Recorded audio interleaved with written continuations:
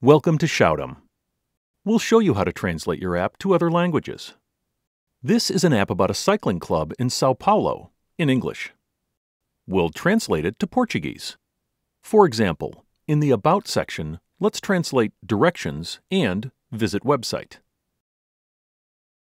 Let's go to Settings, Regional Settings. Under Language, you see only English.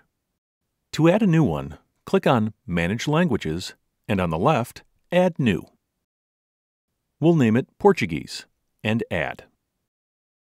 Click on it. We said we want to translate directions, so we'll search for it here. Simply delete the word in English and type in on Portuguese.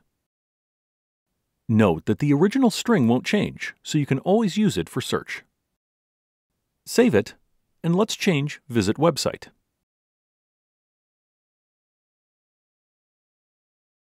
Now go back to your application and again, Regional Settings.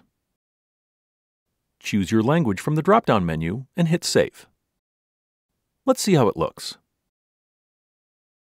In the About section, you see it changed.